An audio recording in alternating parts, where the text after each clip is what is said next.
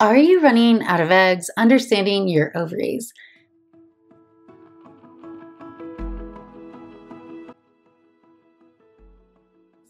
Hi friends, I'm Dr. Natalie Crawford. I'm a board certified OBGYN and REI. So I'm a fertility doctor, and today we are talking about the ovaries because there's a few things that people don't always realize that I want you to understand.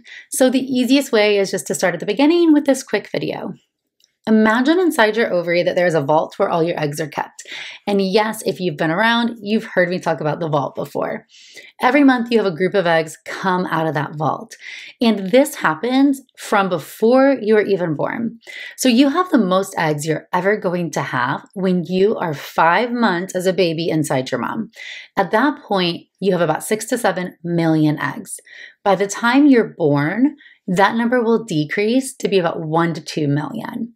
By the time that you then start puberty, you'll have about 100 to 200,000. And you only ovulate about 400 total eggs maximum in your life. That math doesn't seem to math. So what does that mean? The easiest way to think about it is that that ovary is just full of eggs and it's on this natural pathway. Everybody's going to run out over time. Every single month, that ovary is going to send out a group of eggs, even before you start your period. And each egg grows inside a follicle. Now, the follicle is a small fluid-filled structure that you can see on ultrasound, but the egg is microscopic. What is happening is that when the ovary is more full or more crowded, more eggs come out every month. And when the ovary is less full or less crowded, less eggs come out every month. I always imagine that there's a vault keeper standing at the door of the vault, and when that ovary has more, says, it's too crowded, sends out more. And when the room starts getting empty, says, I don't want to let as many people leave, and lets fewer out the door. Really imagine that the ovary wants to be in that perfect middle zone. The time period when you lose the most eggs is that time period from 5 months fetus until when you're born. And so this shows that the environment of your mom is actually a really important time in the development of your ovaries. And you can be programmed for risk of certain genes or diseases, and we know that this is considered epigenetics. So essentially, a lot of times, I always say you can blame your mom. So if you have a low egg count, and you come to me and you have a low egg count, I don't know, at any given moment, were you born with less? And you're running out fine? Or were you born with a high number and you're running out at a faster deceleration? So it's important to know that a one-time check of your ovarian reserve is not telling us the slope of the line or where you started. It's just telling us you're right now. So all these eggs before puberty come out of the vault, a high number of them, but there is no FSH or follicle stimulating hormone at all because that is the pre-puberty state. So all of those eggs are just dying, losing. When you start puberty, everybody thinks of puberty as being your period. That's really a later stage. Puberty is the maturation of this brain-ovary-adrenal gland axis. And essentially the brain starts turning on, saying, hey, we've reached a critical body weight, we have enough nutrition, we've grown to a certain stage where maybe it's time to start growing an egg soon. And it starts to send out some FSH.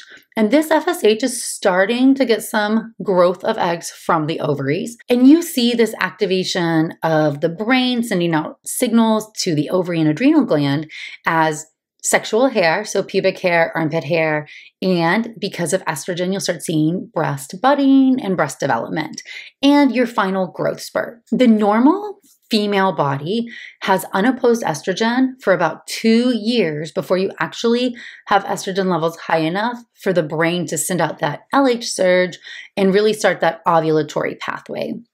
That's really crucial for reaching your maximum height, for having full breast development. And in fact, if somebody doesn't have normal breast development and they just get put right on a birth control pill that has estrogen and progesterone in it, they will have an abnormality of their breast called tubular breasts. And this is a deformity that can be really hard even surgically to fix. Plastic surgeons can talk about it. So It's important in normal breast development to have this unopposed estrogen, this estrogen without progesterone. Progesterone is only made after you ovulate. So you have this period of time where you're not having a menstrual cycle. Your ovaries are starting to respond and your follicles are making some estrogen, but nothing's getting to a high enough level to ovulate. Because what happens when you ovulate is that from that vault, you have that group of follicles. The brain is sending out follicle stimulating hormone, and now it's sending it out in a strong enough level to get one of those eggs to start growing.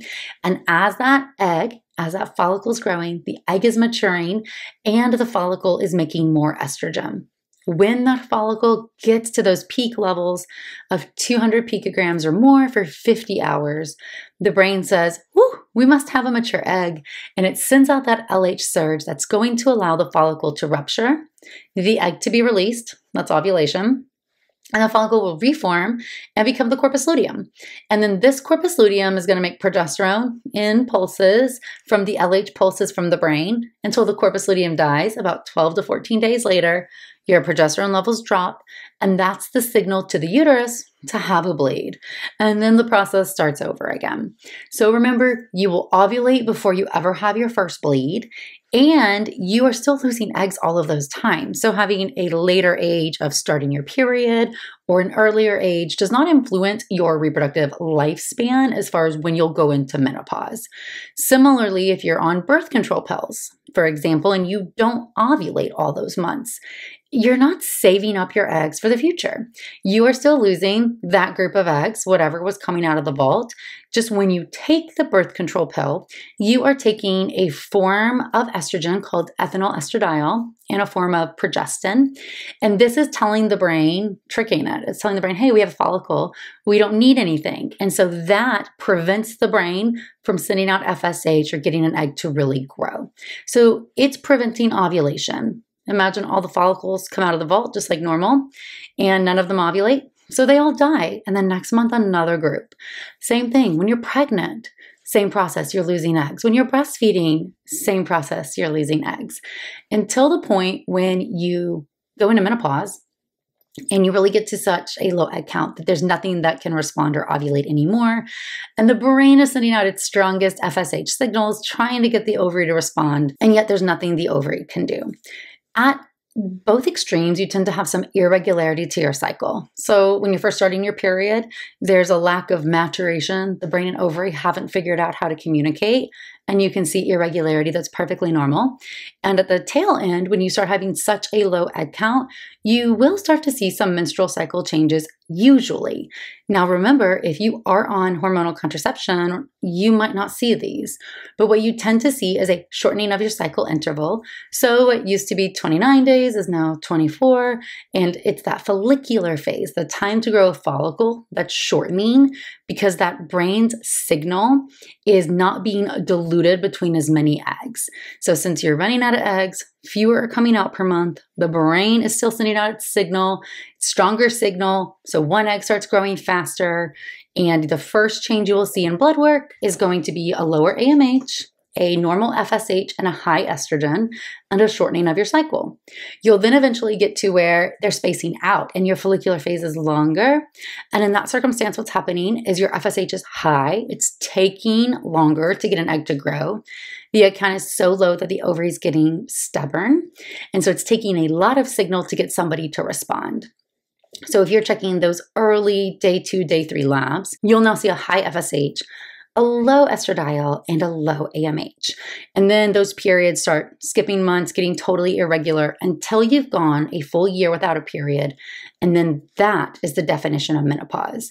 So menopause is a day, a moment where you've now had no periods for 12 months and you're in ovarian failure, your FSH is high, your AMH is low, and you don't have eggs to respond anymore. And everything after that is postmenopause. So you have menopause, postmenopause, perimenopause. All those times in between when you're losing eggs, we can evaluate how many eggs are outside the vault in a given month by checking tests of ovarian reserve. And this is typically FSH, estrogen, AMH, and an antral follicle count. AMH is by far and away the most common now. So what we do when we check AMH is we are drawing a blood test.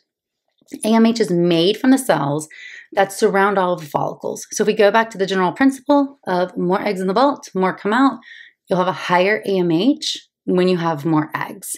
Importantly, the vault is not perfect, so you may not have the exact same number coming out. It's not a perfect line.